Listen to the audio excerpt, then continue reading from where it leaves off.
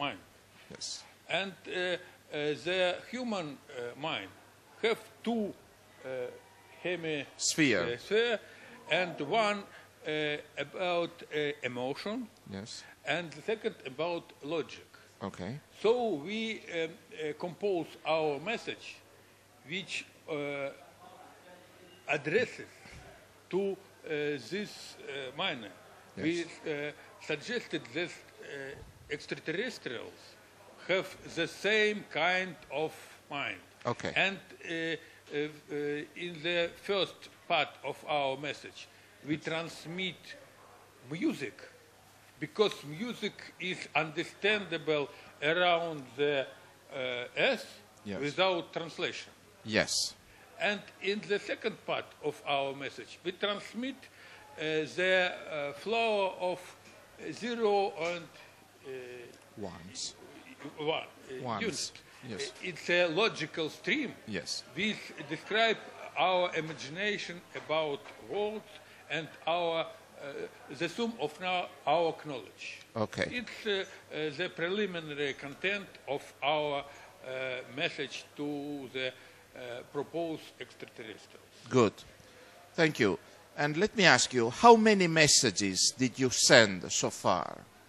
There are only 4 messages Okay. that was sent Yes. to the extraterrestrials. Okay. One from Arecibo in 1974, and 3 others we transmit from Yevpatoria radar telescope in 1999, Yes. in 2001, and 2003. And now we plan to transmit the next cosmic call this autumn or this winter. The content of this was similar which I say you above. Okay. Yes. Now, let me ask you another rather technical question. Is there a direction in the sky to which you point the Eupatoria antenna in particular when you send these messages, or you try to send the messages in any direction?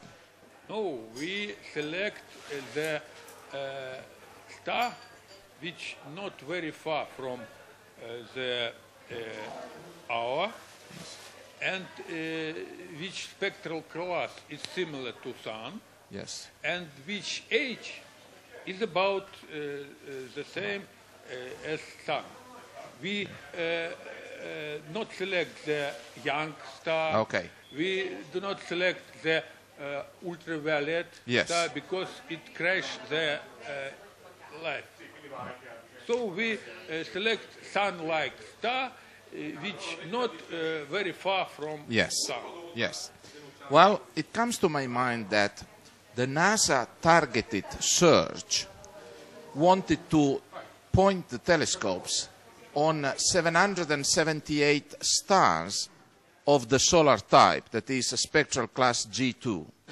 Yes. Now, can I ask you whether you made use of this list of stars and you added more stars, or you selected some stars from the list, or what? Among the stars in the now was detected some star with own planet. Yeah. So we select the star with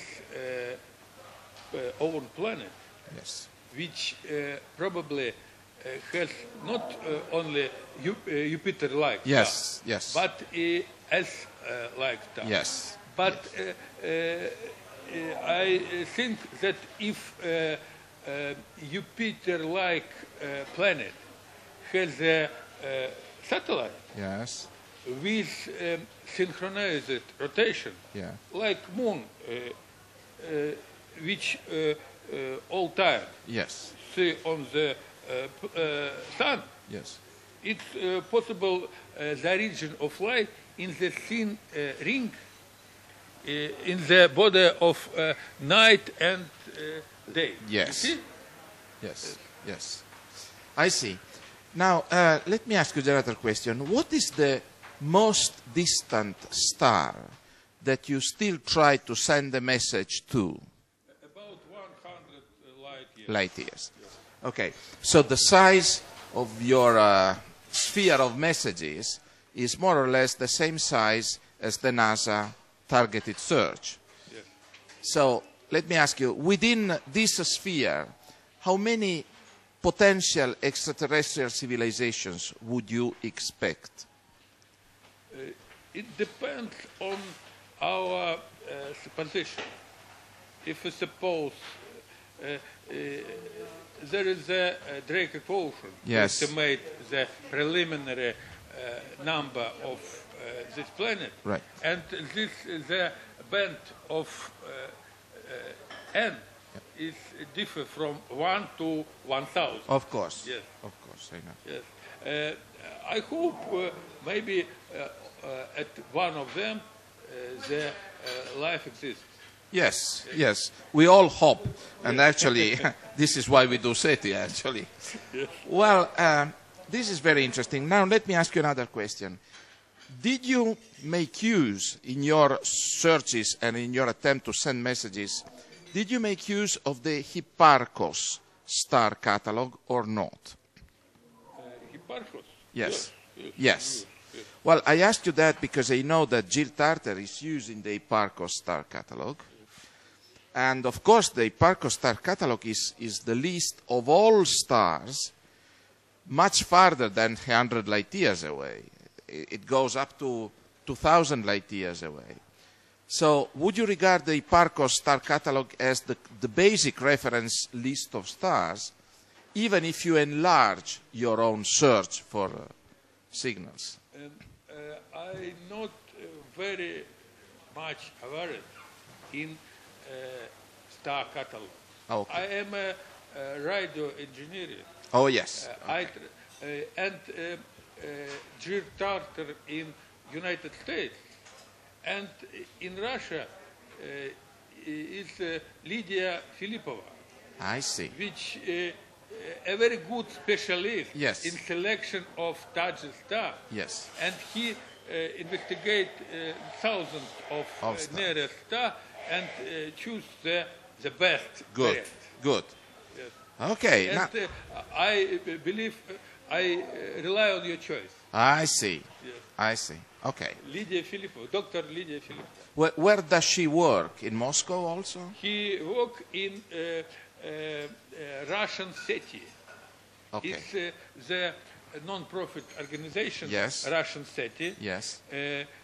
Lev Gindelis is the president of this Yes. organization, and she work in this organization. I see. And the main interest of she is habitable wall. Okay. Habitable zones. Habitable world. Zones? Zones. Yes, the belts. Yeah. Oh, yes. Yes. Okay, good. Interesting. Oh, this is very interesting. Now, of course, you know that there is a catalog of stars having planets that is being updated in France by Jean Schneider.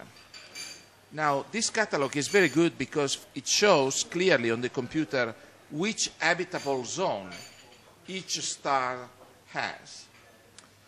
So, would you expect life only to be inside each habitable zone, or would you be ready for the unknown, for extra cases where life may still exist, even if it is outside the habitable zone? The rather potential of our facilities in Yevpatoria Yes.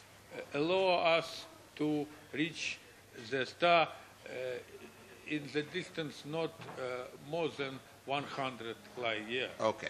And it's exactly the habitable zone in our region of galaxy, Okay. between two,